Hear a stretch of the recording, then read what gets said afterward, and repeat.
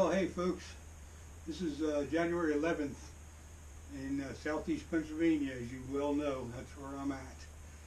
We got no ice around here, but I figured I'd take today and go down to local lake, Marsh Creek, and just see if there was any ice at all.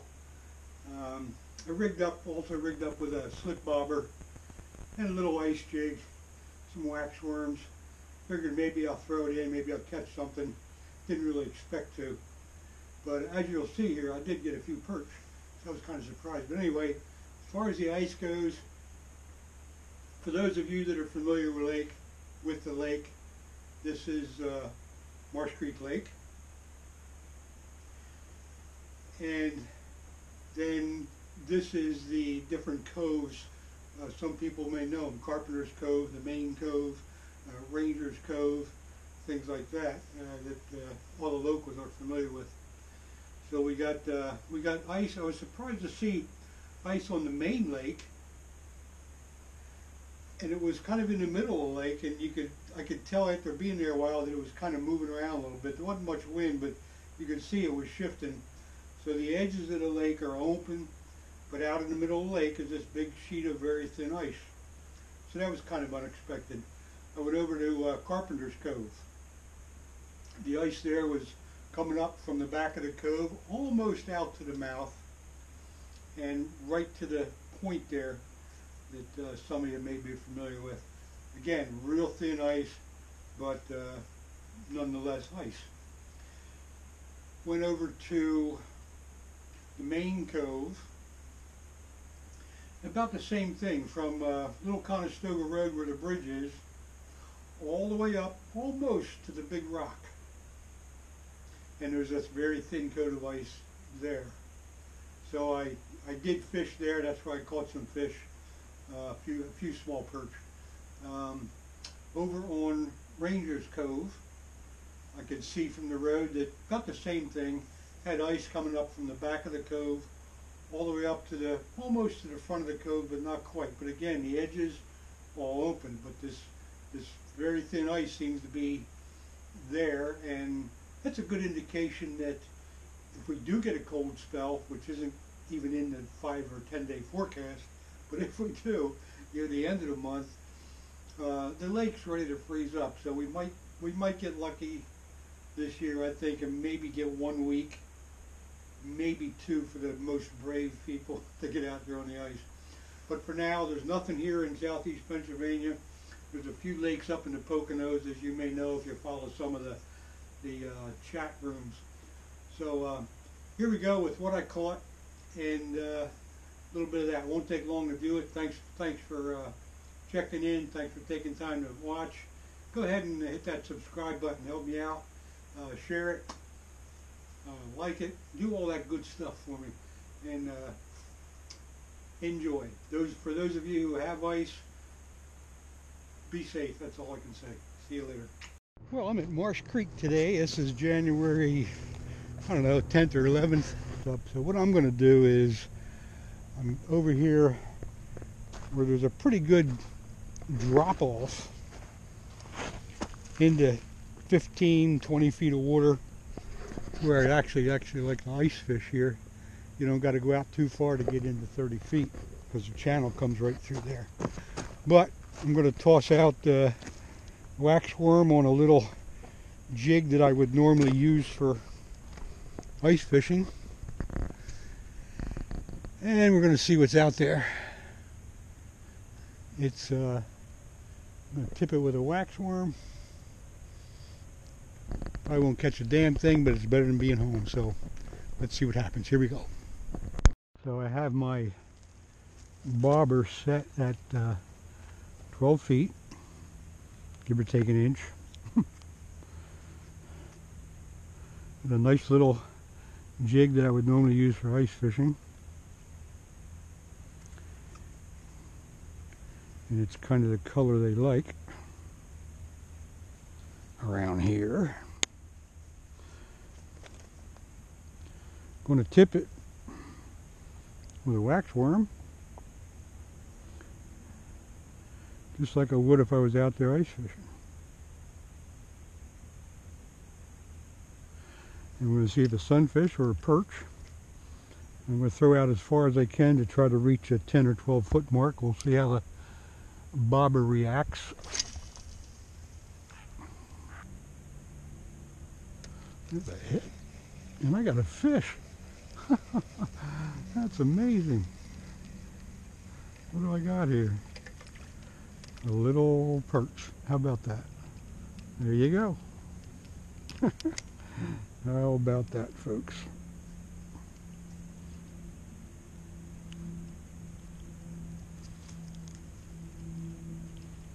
Come on. There he is. Good musky bait. How about that? So I'm not skunked. Go move the bobber up a little bit. Try it again.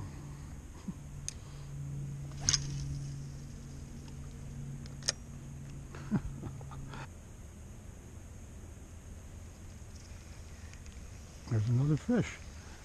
Holy mackerel, I'm on them. Looks like I picked a good spot.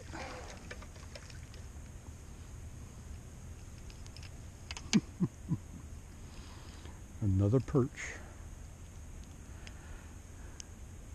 They are beautiful fish, you know.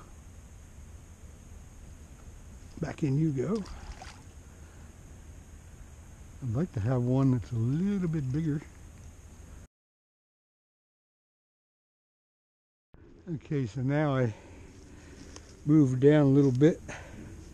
Not really to where I wanted to be, but lucky me, I found the lure right away. Oh yeah. Well, that's what you call coming down in the right spot. Look at this.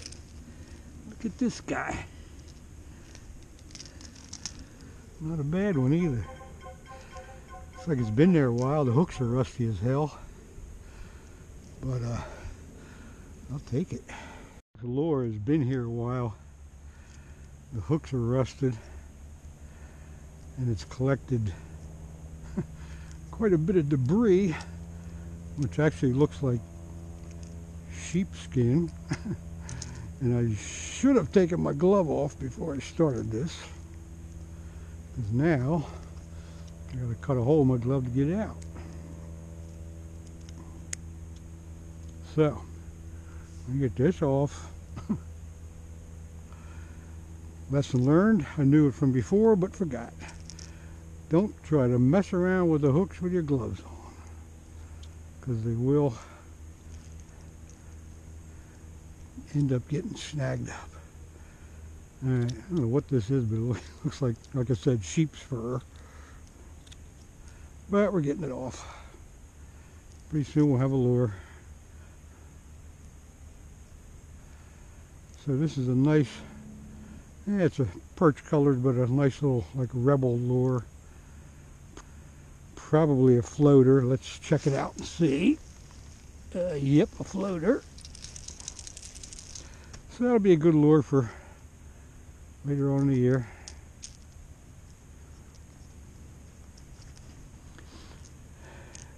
I used to come down here when they let the water out a lot more than this in the wintertime. Used to let it down 3 or 4 feet.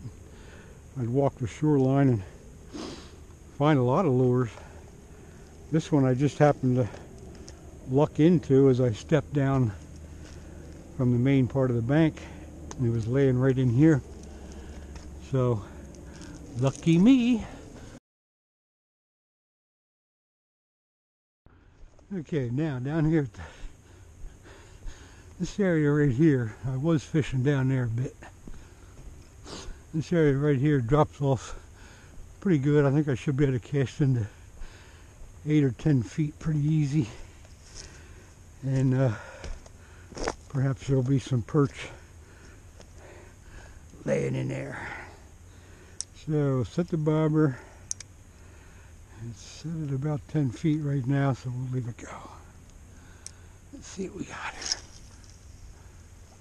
There's quite a bit of activity of something up in here. Bite. There's a bite.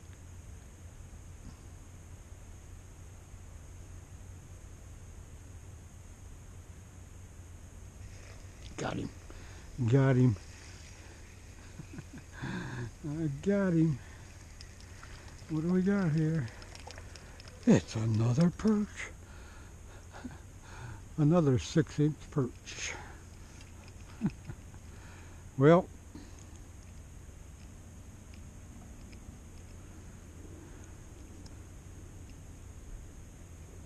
I am having some fun here today. Even though they're little. That's number 4. So, really can't complain. Well, that's it for a day of getting out there and trying to catch a couple fish. I think I got 5 altogether.